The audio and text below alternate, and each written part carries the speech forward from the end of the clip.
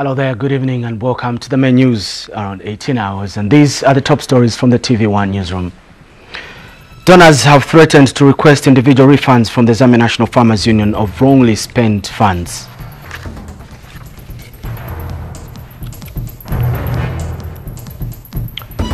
More than 8,000 universities of Zambia students that failed to pay their tuition fees have been allowed to sit for their examinations.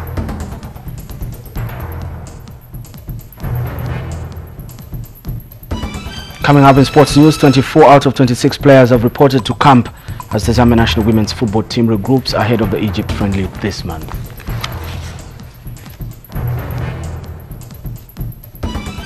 Hello there, my name is Samuel Machishi with the main news. Donors have threatened to request individual refunds from the Zambia National Farmers Union ZNFU of wrongly spent funds in accordance to the bilateral agreement. And the donors have further advised the ZNFU board to probe corruption allegations within the union. This follows the release of a special audit report by KPMG Finland suggesting fraudulent activities in the ZNFU. In a statement to TV2 News, the Embassy of Sweden, Finland, said yesterday they met the ZNFU board to review the contents of special audit carried out in February. The donors say they are looking forward to see how the union will handle the matter, as this will ensure that Zambian farmers benefit from the funds. The donors say that the findings in the report are of serious concern, and the board has been advised to follow up the findings internally and with law enforcement agencies. Sweden, We Effect and Finland have since placed zero tolerance on corruption. An Embassy of Sweden Trade Promotion and Information Officer Anna Loske says the donors are expected to hold a press briefing on the matter tomorrow. And the Zambia Revenue Authority ZRA has suspended 15 employees for misconduct pending investigations by the Internal Audit Affairs. The 15 suspended officers are all from the NOLA office. ZRA Corporate Communication Manager Oliver Nzala says the suspension, which has led into investigations, is as a result of alleged dishonest conduct which borders on the integrity of ZRA. Mr. Nzala says the officers are alleged to have received bribes from clearing agents in order to facilitate quick processing of entries and undervaluation of goods. Mr. Nzala said this in a statement to TV2 News in Lusaka today. And Mr. Nzala has also disclosed that ZRA has also suspended 27 licenses of clearing agents on similar allegations, and the matter has been reported to law enforcement agencies for a thorough investigation. He said that the authority will always strive to conduct business with the highest levels of integrity and transparency. And Mr. Nzala said that the authority will not condone any form of dishonest conduct or misconduct either by its officers, clearing agents or clients. In other news, the European Union EU says Zambia should explore ways of promoting efficiency in the consumption of energy in different sectors of the economy. EU Head of Infrastructure Section Adam Grodzik says EU's technical support to Zambia is aimed at reducing the electricity supply deficit in the country. Mr. Grodzik was speaking during a workshop on energy efficiency quick win action project held at Intercontinental Hotel in Lusaka. And Director in the Department of Energy at the Ministry of Energy and Water Development, Oscar Kalumiana, says the project is one of government's efforts to address the energy deficit in the country. Through the extrapolation methodologies, we're going to say if we're going to apply these energy efficiency measures at national level, what is going to be achieved. So, in parallel, we develop, in cooperation with the ministry, an energy efficiency, to support energy efficiency policy. This is going to be based on some specific, let's say, statistical data, existing ones. We're going to make our more precise estimations on the quick wins profits that we're going to have in terms of energy efficiency in each specific activity that we're going to implement at the industry level, at the building level, and then we're going to propose a roadmap from the ministry how this is going to be generated at national level. With this project, we want to identify, to start with, 14 projects that we can start working on, in which we can make savings on electricity. And we are looking at mainly 4 sectors. The first one is industries that use a lot of electricity. This includes industries like the mines, like the cement industry, like the sugar industry. A small saving in the mines on electricity can actually cover a lot of households. So there we want to make some savings. We also are looking at areas like street lighting, and we have, in this case, discussing the consultants, met with the Lusaka City Council. They also met with the Works Department, the Department of Works, and the Ministry of Works. The project is under the EU and Zambian government cooperation aimed at identifying potential energy efficiency projects from both the public and private sectors. Works on the construction of Charleston Police Station in Lusaka have reached roof level. Avic International, the contractor, is optimistic that works will be completed by the end of January 2017. A check by TV2 News at the construction site found several men busy working. Our reporter was there and brings us more in this report. This is how far works on the construction of the new Charleston Police Station have gone. The project, which is being done at a total cost of 12 million kwacha, is expected to cushion the problem of inadequate office space for police officers. The idea is to ensure that, apart from housing infrastructure for our officers under Ministry of Home Affairs, we want to ensure that even in terms of office accommodation, we improve structure so that officers can operate in very conducive environments. So as Ministry of Home Affairs, we are very impressed. The 8-month project is scheduled to be completed and handed over to government by January 2017. Shalene Young is a project coordinator from Avic International. She is confident that works here will be delivered on time. You can have a look of the slab on first floor has already been done, and right now we are focusing on the plastering of the interior wall. Yes, that's what we have currently done right now. I think our expectation is going to at the end of January 2017. Yeah. Government is constructing more police stations in a number of areas across the country. Some of these areas include Chiwombo and Kitwe districts, among others. Lufola Nkowani, TV2 News, in Lusaka. Trial in the matter where 8 opposition UPND cadres in Kitwe on the Copper Belt have been charged with aggravated robbery has failed to kick off. This is because the state is still waiting for further instructions from the Director of Public Prosecutions, DPP, on how the matter should proceed.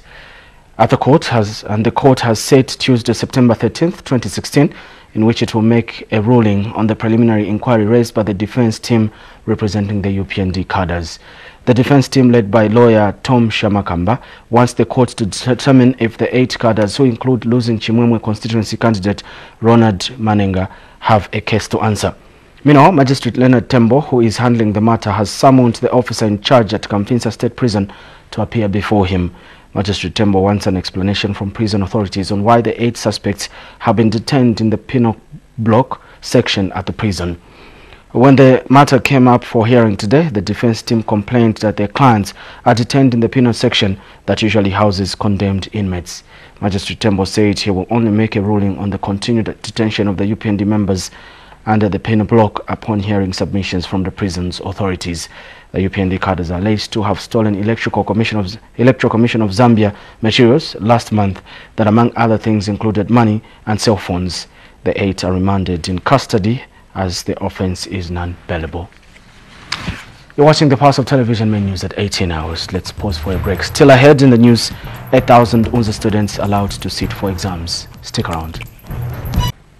Welcome back to the main news. More than 8,000 University of Zambia UNZA students that failed to pay their tuition fees have been allowed to sit for their examinations. University of Zambia Students Union UNZASU President Jones Mwelwa has confirmed the development to TV2 News. Mr. Mwelwa says management decided to allow the students to sit for exams after a payment plan was devised to ensure that the affected students paid their fees before the release of the results. Meanwhile, UNZA Public Relations Manager Damaseke Chibale has appealed to students to follow proper channels of airing their grievances, as the institution is not interested in turning anyone away. Our students are aware that whenever they have challenges, they are supposed to channel their grievances through the Office of the Academic Affairs, and from there is a unit under the Academic Affairs Office that deals with the students' queries or challenges as far as school fees are concerned. And so each case is dealt with according to its merits and demerits. And we'll just appeal to those students that please, they need to use the right channel. And the university has been handling these cases for quite a long time, and we've been effectively dealing with these cases internally, and we have effective processes of dealing with them. So as the University of Zambia, we are committed to a mandate of providing higher education services to every Zambian, irrespective of their different circumstances. In other news stories, works around the presidential burial site are progressing well, with almost landscaping completed. National Heritage Conservation Commission Manager Information and Public Relations Isaac Kangwea says more than 360,000 kwacha has been spent on landscaping. Mr. Kangwea also says the construction of an ablution block has been completed. We have a report. It's the presidential burial site. It houses 3 of Zambia's former presidents, and these are Dr. Frederick Chiluba, Dr. Levi Patrick Mwanawasa, and Michael Chilufya-Sata. The mausoleum of the 2nd and the 3rd Republican presidents, Dr. Frederick Chiluba and Dr. Levi Patrick Mwanawasa, have been completed. Dr. Chiluba's mausoleum is constructed like a chapel because he was the president that declared Zambia a Christian nation. All of us as Zambians know that the declaration of Zambia as a Christian nation came as a result of Dr. Chiluba's reign, and he declared this nation as a Christian nation, and as such the design of his mausoleum is that of a chapel. But one also interesting item that I think people will need to go and see at the mausoleum, of course, is we've put a necktie right in front of the mausoleum, also to indicate to Zambians that our former president Dr. Chiluba also was a smart president. He was always in suit. So the one for Dr. Mwanawasa looks like a stool, for he died a sitting president, and it has pillars that look like boots to show how much he tried to stamp out corruption in the country. Because he died as a sitting president, that's how come designers from Works and Supply decided probably they could use a design of a stool, because he was a sitting president. And when you look also at the stairs that lead to the mausoleum, there are 8 in total, looking at the number of years that he ruled. And then also the pillars that around the mausoleum itself also resemble a boot in terms of his fight against corruption. The presidential burial site has become a tourism attraction as people continue to flock here.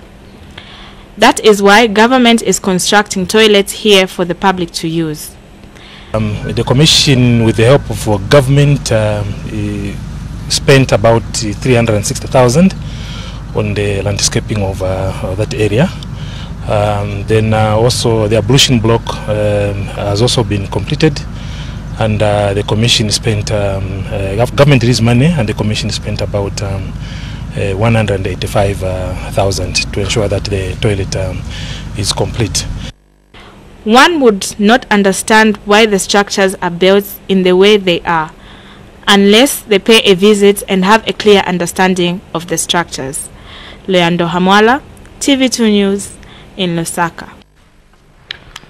Lusaka's garden compound residents have welcomed the indoor residue spraying exercise launched by the Lusaka City Council. They say the exercise has come at a time when the area is faced with the challenge of mosquitoes. The Lusaka City Council recently launched the indoor residue spraying exercise to eradicate mosquitoes in the city. We have details in this report. Garden Compound is one township where mosquitoes have been a challenge to the residents. Residents say the parasites are many due to the presence of sewer dams and a stream that passes through the township. Recently, the Lusaka City Council commenced the indoor residual spraying exercise, which is aimed at controlling mosquitoes in the city. And Garden Compound residents are happy with the exercise, stating that it will reduce the number of mosquitoes in the area. Yeah, it's a very good idea because they have to come up with a certain strategy to help the community. So it's a very good idea.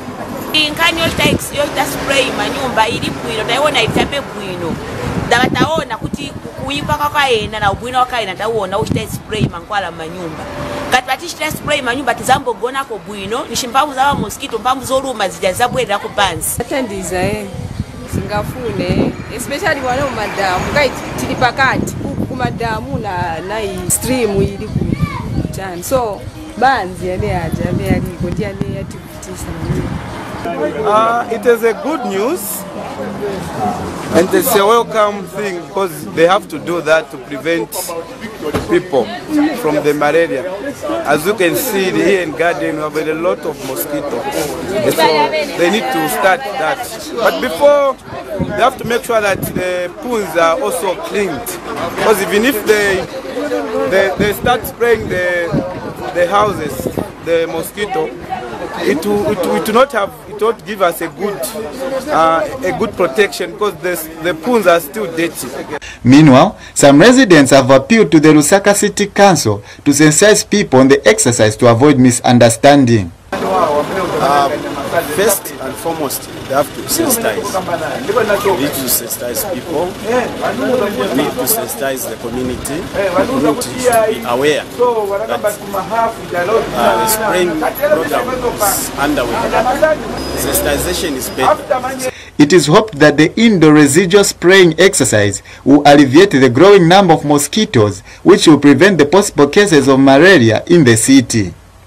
Lucky Piri, reporting in Lusaka. The Australian government has donated medical equipment worth millions of US dollars to the University Teaching Hospital pediatric wing.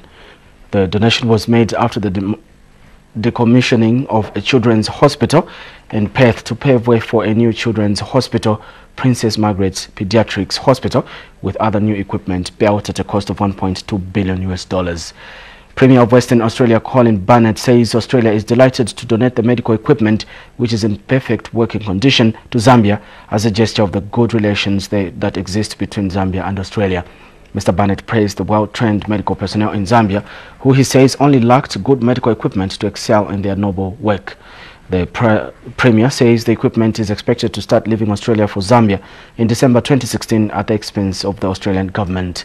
And Zambia's High Commissioner to Australia, George Zulu, says the equipment will go a long way in assisting medical personnel at UTH to do their work professionally.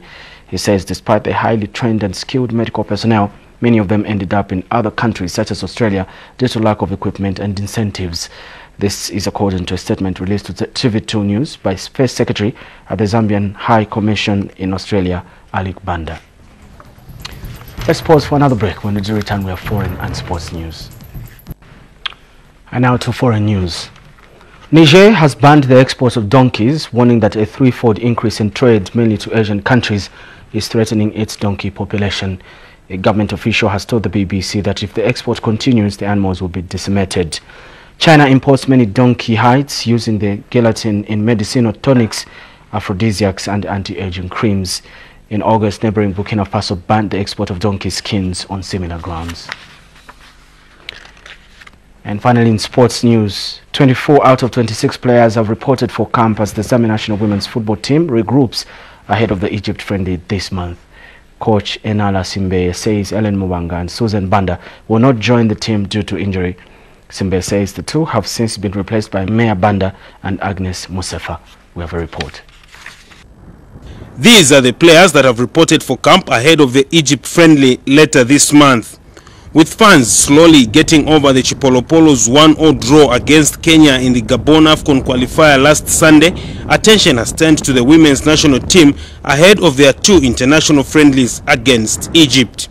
We are not going into this game to give Egypt a walk away.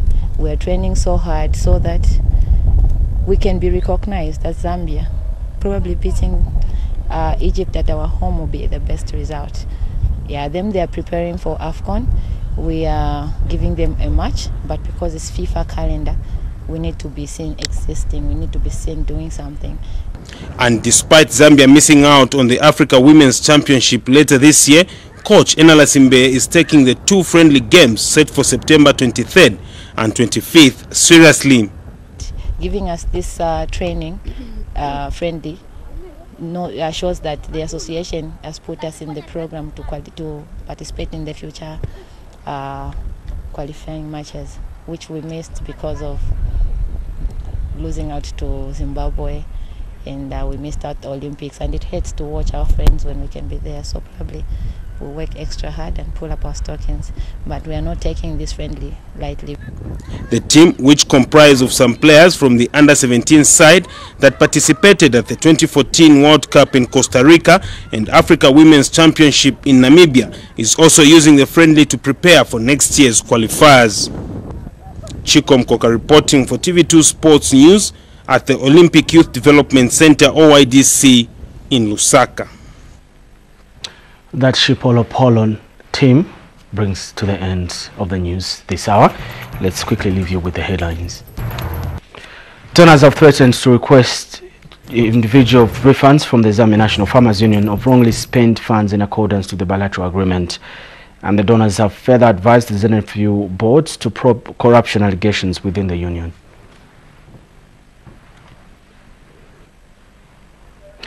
More than 8,000 University of Zambia students that failed to pay their tuition fees have been allowed to sit for the exams. University of Zambia Students' Union President John Mwelwa says management decided to allow the students to sit for exams after a payment plan was devised to ensure that those affected pay their fees before the release of the results. And finally, 24 out of 26 players have reported for camp as the Zambia national women's football team regroups ahead of the Egypt friendly this month. Coach Enola Simbe says Ellen Mubanga and Susan Banda will not join the team due to injuries. That's about the news this hour. Stay tuned for more news coming up at 20 hours. That will be another main news. I'll see you then.